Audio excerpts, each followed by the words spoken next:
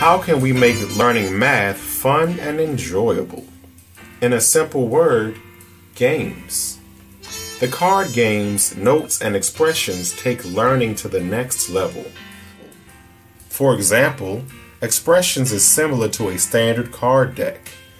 Both have 4 suits, face cards, aces, kings, queens, jacks, and 2 jokers. The numbers 2 through 10 are displayed on the cards. Well, almost. This is where Expressions differs. Rather than have the numbers of these cards, Expressions uses actual math expressions that equal the values of 2 through 10. Players must solve the math problems before continuing. Any card game played with a regular deck is played as a learning game. Solitaire, War, Bid Whist, Tonk, Old Maid. You are only limited by the games you know. You can vary your learning by playing different games. The complexity of learning is based on the game itself. A game with multiple cards increases difficulty. A game like Solitaire allows players to solve expressions at their own pace. The same concept is true for the game Notes.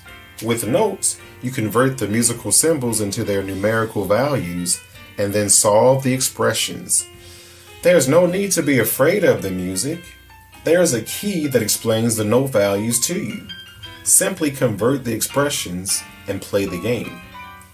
Here are a few features of the cards.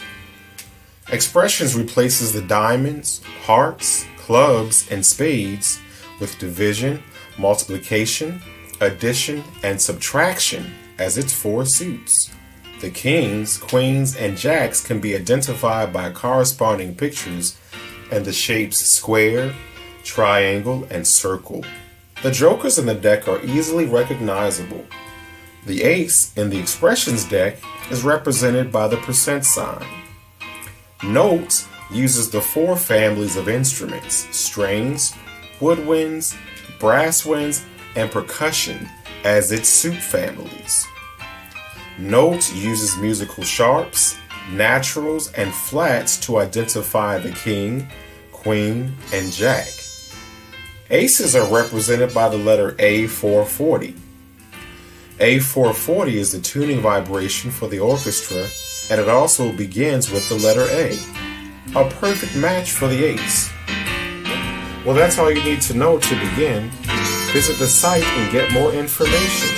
Have fun. www.nanopie.com